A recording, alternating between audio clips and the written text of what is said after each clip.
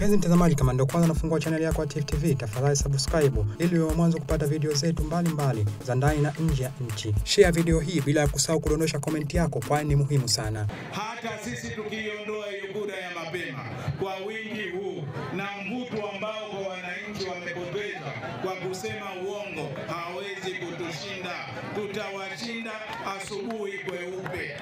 Lakini kwa aina ya kipekee ni washukuru sana wananchi wa wilaya ya Micheweni kwa mapokezi yenu mazuri, lakini kwa kujitokeza kwa wingi kwenye mkutano huu. Hongereni sana.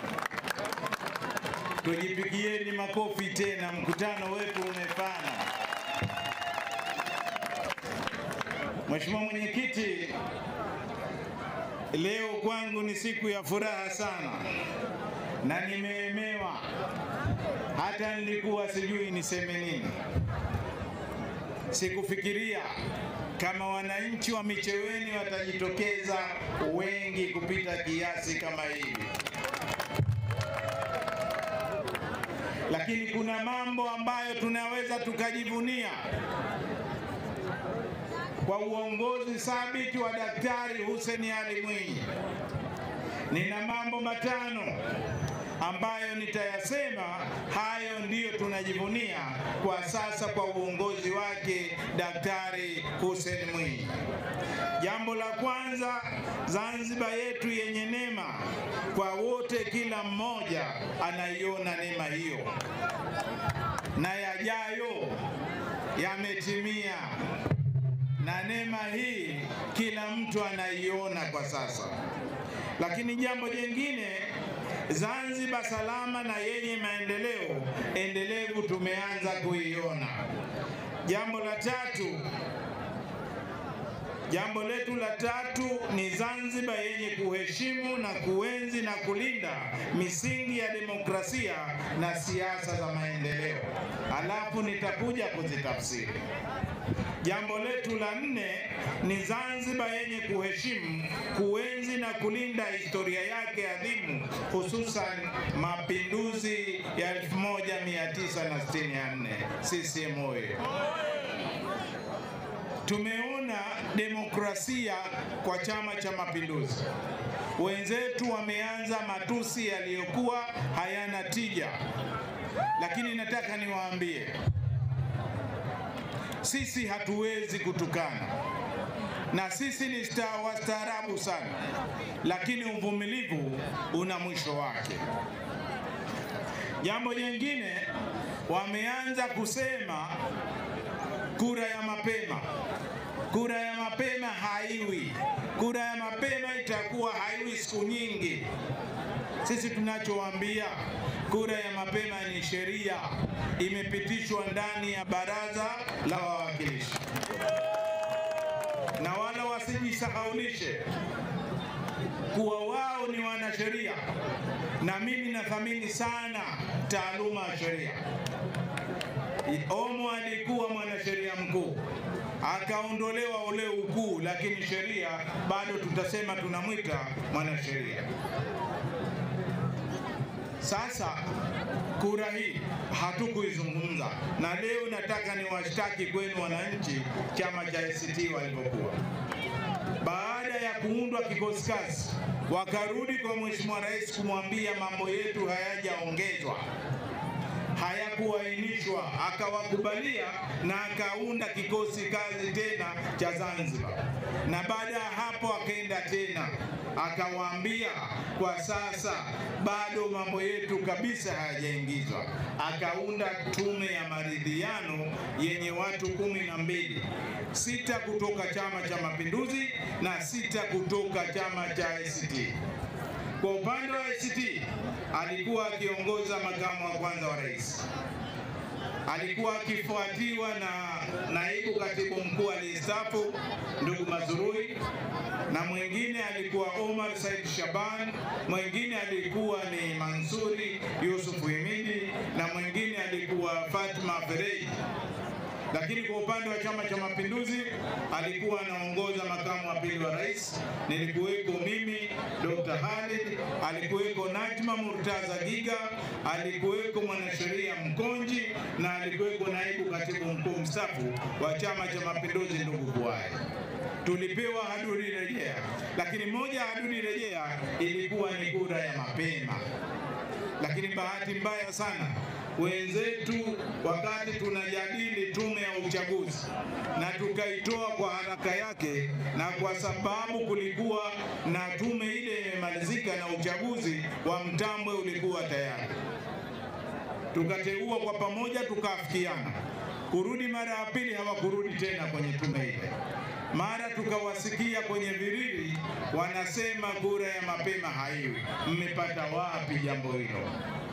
Lakini nataka niwaambie tena, kuna nchi ambazo zimepiga kura ya mapema hapa duniani, na si kioja kuwa Zanzibar ndiyo ya kwanza kuenda kwenye kura ya mapema. Nchi ambazo zimepiga kura ya mapema ilikuwa kuna South Africa au Afrika Kusini ambayo ina watu milioni 60. Nchi ya pili ilikuwa Mauritius, na nchi ya tatu Australia, New Zealand, nayo zote zinapiga kura ya mapema. Lakini hata Ulaya, Finland inapiga kura ya mapema, Ireland, Norway na Sweden zote zinapiga kura ya mapema. Lakini isitoshe hata Indonesia inapiga kura ya mapema. Kwa hivyo upigaji kura wa mapema kwa Zanzibar sio kioja. Sheria namba 4/2018 ndiyo inayoiongoza kura ya mapema. Ukiangalia kifungu cha 82 kinawataja watu ambao watapiga kura ya mapema. Sasa na mimi nikasema iko haja ya kukaa na wawakilishi wetu tukakibadilisha na kukiongeza kifungu cha 82 na mambo mane ambayo tunayataka. Moja, tumeongeza wenzetu, wazee wetu ambao wanachukua pensheni jamii, wote nao wapige kura ya mapema.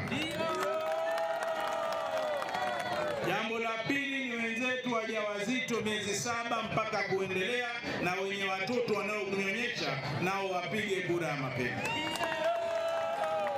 Jambo la tatu, wenzetu wenye changamoto ya ulemavu nao wende wakapige kura ya mapema. Jambo la 4 na la mwisho, tulisema dunia iko bize sana. Sasa hata watu hao wanaosafiri walikuwa hawawezi kupiga kura, na wagonjwa, hata mtu akiwa na malaria basi apige kura mapema. Tukasema tuende tukaseme hiyo na tuweze kuiongeza kwenye vifungo hivyo. Kama wao wana sheria basi tushindane kwa hoja. Lakini nataka niwaambie, hata sisi tukiondoa hiyo kura ya mapema kwa wingi huu na mvuto ambao kwa wananchi wamepoteza kwa kusema uongo, hawezi kutushinda. Tutawashinda asubuhi kweupe. Na ninawaomba sana ndugu zangu, kila mmoja aliyetimia umri wa kupiga kura ende akajiandikishe siku ikifika, ili tuwaue kifo cha kawaida. Wazungu wanasema natural death. Tuwaue ili tusiunde serikali ya umoja ya kitaifa. Hawafai. Jambo jingine, ndugu zangu, katika kipindi hichi cha pili cha kujenga magorofa ya sekondari na msingi, sasa hivi tunakuja na magorofa ya shule za msingi au skuli za msingi. Wale ndugu zangu wa Micheweni walisema tunakuja na sukuli. Sukuli tunakuja nazo za msingi ni 4 na zitajengwa katika sehemu za Minungwini, skuli moja ya gorofa 3. Skuli ya mchanga mdogo nako kutajengwa skuli ya msingi yenye gorofa 3. Micheweni nayo tutapata vile vile skuli ya msingi. Na ya mwisho itakuwa Jadida, tutapata skuli ya msingi ya gorofa katika awamu hii ya pili. Maendeleo gani Pemba tunayataka? Tusikubali kudanganyika. watatudanganya, tutakuwa hatufiki mbele. Sasa niombe sana ndugu zangu kuendelea kuiunga mkono Chama cha Mapinduzi, na jambo letu kubwa ni kuendelea kuhubiri amani, umoja na mshikamano ndani yetu. Chama cha Mapinduzi tuna deni kubwa sana la kulinda amani katika nchi yetu. Sisi sote kwa umoja wetu tuendelee kuweza kulinda amani ndani ya nyoyo zetu, lakini ndani ya nafsi zetu tuendelee kulinda amani. Tusiwajibu. Sisi juzi walikuwa wakihangaika na kombo jichwa mmoja. Leo tumewaonesha watu 90 hapa wenye akili zao. Wajue sisi hatuhangaiki na watu kama wale. Anataka kusema anakuja na mguu sugu. Nilitaka kumuuliza, unaujua mpira? Mpira umecheza wapi? Lakini wewe ukija na mguu sugu, sisi tutakuja na mikate ya boflo.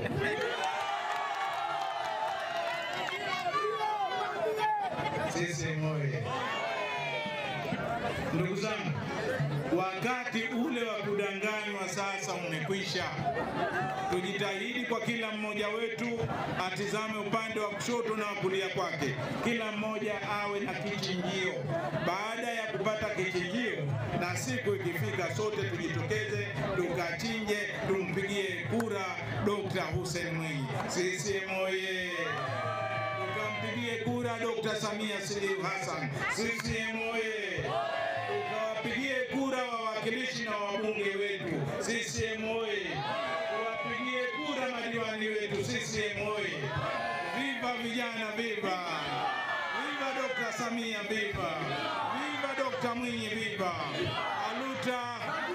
Asante sana kwa kunisikiliza. Tifu TV inakupatia video mbalimbali kutoka ndani na nje ya nchi. Tafadhali endelea kutufuatilia kupitia channel yetu ya Tifu TV, YouTube, Facebook, Twitter na Instagram. Bila kusahau kudondosha comment yako, kwani ni muhimu sana. Tifu TV tupo kijamii zaidi.